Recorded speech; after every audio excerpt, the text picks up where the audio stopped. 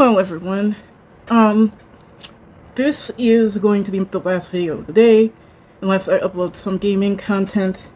Um, let's see if this is turned up. It's not. Okay, now. Oh, it's hot.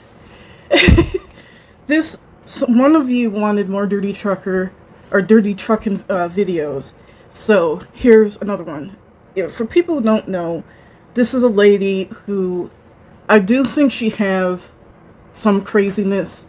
She was diagnosed, or at least assessed, for cluster A diagnoses, paranoid personality disorder, and schizoaffective, or something like that. Anyway, because there was a court case, but she refused to go inpatient. Anyway, she gets fired from every job. She makes up conspiracies against her, and a lot of times she destroys the vehicles that she's loaned to use. And she doesn't pay her bills. That's another thing. So anyway, here we go. But I do think she does do some of this for entertainment. I don't think all of this is her just being crazy. Anyway, here we go. Hello. It's Dirty Truckin. Oh man, it's 7:42, and unfortunately, I'm back home. I got out there I went out about 2. I think I started around 3.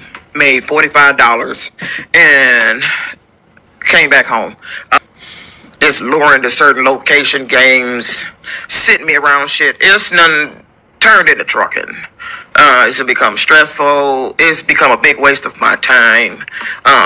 This job, I need to go ahead and end my suffering. You know, the whole idea of rideshare is wonderful. But the games and that I got to deal with to make money. I didn't come out there to ride up and down the street burning gas.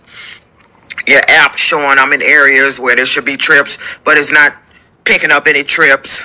I just drove over 5 miles from the last location. Rideshare was a good idea. All the gig economy apps aren't worth doing anymore, unless you're in specific locations. She happens to be in Detroit.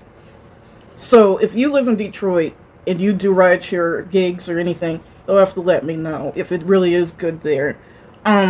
She keeps complaining that she gets complaints, and I believe that she weirds people out. She weirds me out, and I'm not even in a car with her. Anyway. I was back to my apartment with the app on. No trips. I'm done.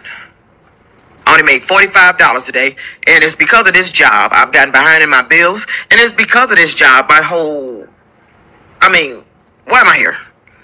Yeah, I didn't come out there to make $45 a day. I came out there to make the money I need to make to pay what I need to pay. But I can't seem to do that here. Every time you turn around, it's an issue, or they want to play games. All this seems to be about money. They got cars in front of me with license plates that say mega. This not the fucking lottery. This fucking game that you playing with me doesn't benefit me.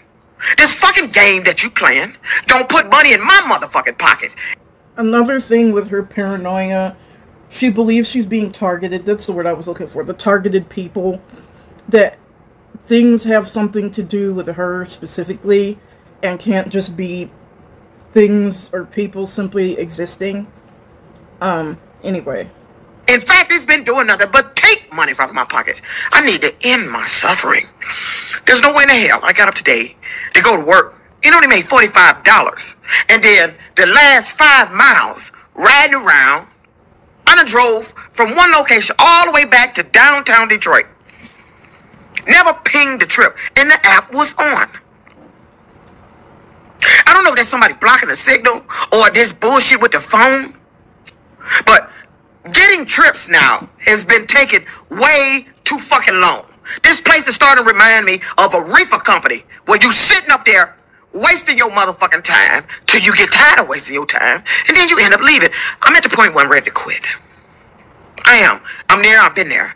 I need to end my suffering. The money I need to get myself, they tell you to do what you need to do to make you happy. But the only thing that's going to make me happy is having that amount of money to take care of what I need to make me happy. I'm not going to get it here. I'm not going to get it here. I'm just not going to get it here. It's not going to happen.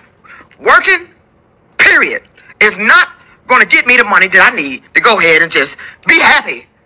Take care of everything I need to take care of so I can live the rest of my life in fucking peace. Despite what they did to destroy it. Working is not going to do it. Being independent is not going to do it. None of that is going to do it. The only thing that's going to do it is they give me a check for what the fuck they did to me. That's what they need to do. Another thing is she claims all these different businesses owe her money, and because they have, quote, effed her over, when it's not that way. There was a weird situation where she was told to go to a certain location. I don't remember it all because it was a while ago, and basically the app was wrong, and it was just weird stuff, and so that added to her conspiracies. Anyway. But me coming out here working, dealing with this shit, every job I come on is playing a goddamn game. Every fucking job. I didn't come here to play a game. You want to cost me money? I ain't got to make you money. That's the way they go. I'm not going to sit there seeing what you're doing. I'm recognizing what happened. And you think I'm supposed to be riding around, sitting up on lots, waiting until they ready to give me a run. No, that's controlling me. I'm not going to do it. If I got to waste my time, I can do it at home. That way, I'm not costing myself no damn money.